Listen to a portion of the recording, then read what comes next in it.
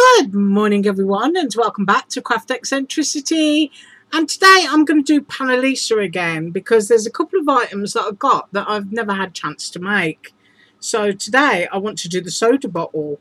So I'm just going to put down my scruffy mat on here, which is you know, scruffy because it's my little project mat. And this is the soda bottle that I want to do, and I've cut it apart so that I could cut it. And there is the bottle. Whoops. Just pick everything up. There is the straw. There is the bottle lid. We've got a couple of little pieces of kind of lacy label. And then we've got a label and a heart. And we've got the contents of the bottle. Now, one of the things that Panalisa always does... Whoops, I forgot another heart. We've got a little heart that sits on top of the straw. She always sends you a little gift with your package. And it's all really cute little bits of journaling stuff. So you usually get that, and then you'll get a few pearls, or you get something like this, little enamel dots. Well, these are enamel stars. So I thought I really like that colour scheme, and this would make a really cool embellishment for a 4th of July card. So I figured I'm going to channel my embellishment and my stars, and also to do that I'm, as you can see, using all white cardstock. So I'm choosing these two colours. Oh, look at that. Straight away, cerulean blue and a deep red, and my camera just showed it. Ooh, I'm really pleased about that. Right, I've decided that my bottle is going to be white, and if my bottle is going to be white, then my little sort of like dimensional cappy bit also needs to be white.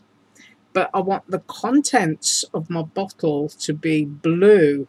So anything that's going to be red right now, I'm moving over here, and I'm going to have, I think, no, actually I'm going to have a blue straw. I'm going to keep the label white because if I can find my stamp, I'd quite like to put a 4 or something else on there, or maybe even just a star. So the contents of my bottle are going to be blue. And I've just shown you what pen I'm using. I'm going to use the broad tip this time. These are brush markers, and they are super saturated. You should be able to see just how juicy that looks on my mat as I'm going over. Now, I don't worry about the streaky bits at the moment because I will go over it again in a second. So I'm having blue contents in my bottle. I haven't got a clue what kind of food colouring that would be, or how hyperactive it would make you after. But yeah, that's the blue contents of my bottle. Kind of blueberry-ish. So if I pick that up and put that down on there, that's what's going inside of the bottle. Now the thing is I'm trying to decide what colour I want my straw. I think I'm going to go blue, and I think I'll probably let it dry for a little bit and then go over with another coat just to darken it. So it's a smidgen darker than the contents of the bottle. And this is really quick. I mean, you can, you know, obviously I can't do it on camera because it takes so long to dry. Go all over it with your jewellery glaze or your glossy accents, and you've got a really pretty shiny embellishment that you can use. And then of course my hearts are going to be red, and that is the deep red that I've just shown you. I'm going to use the brush section this time. Always check your fingers. You see I've got blue there. If I put that down there on wet red, you're going to transfer blue into your alcohol, because alcohol will transfer to alcohol. So I can see that's a clean finger, and I'm going to use that one. Just quickly go over that. You can see doing something like this, really no effort at all. Right, so what I want to do is clean my mat, and I'll be straight back. Right, so my mat is nice and clean, and I've got my bottle of glue, and my blue contents need to go on top of my white bottle. So I'm just putting a little bit of glue down here, a big blob there, which I didn't mean to do. We're just going to stick that on and position it where we want. Now it slightly works, if you know what I mean, within a white border. So you just need to get it where it feels right for you. Now, I did test this before to see if I could make a shaker, and I can't. So the border was just too thin for me. Just pushing that across. I think I got it even. Just give that a smooth and get my piece of dirty kitchen paper and get that off again. Get the yuck off my fingers.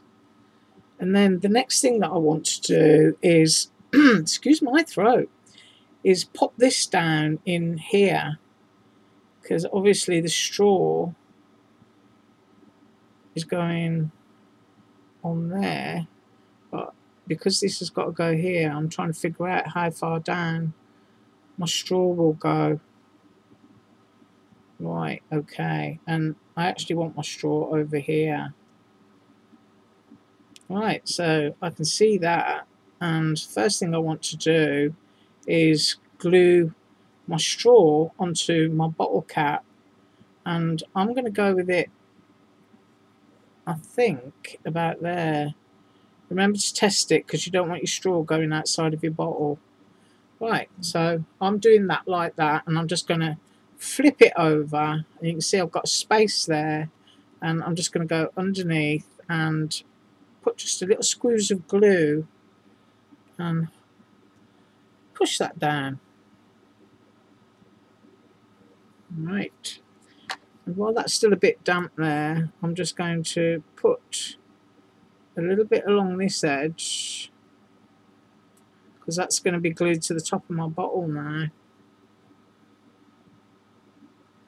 Just capping off my glue, because sometimes it dries real quick. So I need to position my bottle cap. I hope you can see what I'm doing, because I can't. So I've got that going on there. But I want that to be about there. I think I've got that on straight. So I've got my little bottle cap. I'm just going to pick it up towards me to make sure that I've done it right. Just move anything around while you still can. Right, so I've got my straw and my bottle. So how quick that was. Really, really quick. And I'm going to put my heart, my little one, on top of the straw. Just hold everything down while I do that. Pop that onto there. So I've got my little hot top straw. Now I've got my bottle label. I think I'm just going to go with the heart and the star in the middle of it, actually. Pop that down really quickly. Make sure you've got it within the pattern and dimensions of your bottle, which is about there. And then we've got our two lacy bits, bigger one at the top, smaller one at the bottom. Yeah, that sounds about right. So I'm just doing the smaller one first, just dotting that along.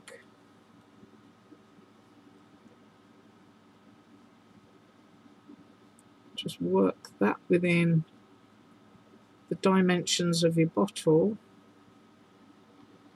And pop that down. So I remember the image on the website has got a sort of small gap between the lacy bit and the actual label. So touch this one up now. And I'm trying to turn it around in my fingers without getting covered. And hopefully that is getting positions with the same amount of space. because it's really cute and quirky. I think that's the right term to use for it. A quirky soda bottle. I'm just going to get some of my yuck off there. But you could do these in all kinds of bright colours, and obviously for birthdays and stuff like that. I'm actually trying to move it down, just drag it with my fingers. There we go. And then my bigger heart is going to go onto the label centre. And then I've got my lovely little enamel stars to play with. But I think that's a really great kind of like retro combination. So there's the little heart in the middle of the soda bottle. And then we get to play. Right, so I think I'm going to go with a white star in the middle of the label. Choose one of the smaller ones. Make sure it fits. Move that around there. Ooh, I like that. And then I'm going to go with a turquoisey smaller one here so that we can see it. And then I think I might go with a darker blue down here. Don't know if that's going to fit into the scheme of things. Probably just about. So you can just have fun with all your little bitty bobs. I think I'm going to put a red star on there. Kind of like the idea of that. Channeling the 4th of July. And I think I'm going to put another one on there. Yeah, I like that. So, moving everything out of the way, and I hope that you can see it. My camera was really, really good before. I've never seen it ever show labels first time on my pens before. But look how quick and simple that was. And if you've got a firework stencil or a stamp or something to put behind, and a big number 4 or something, then you've got a really, really quick embellishment. Right, that is what I've got for you today, and I think that's seriously cute. As I said, you know, you can do a big long row of bottles of lemonade or something to make a really sweet looking birthday card or anything with something like this. Party invite, and like I've just said, you know, channeling the 4th of July.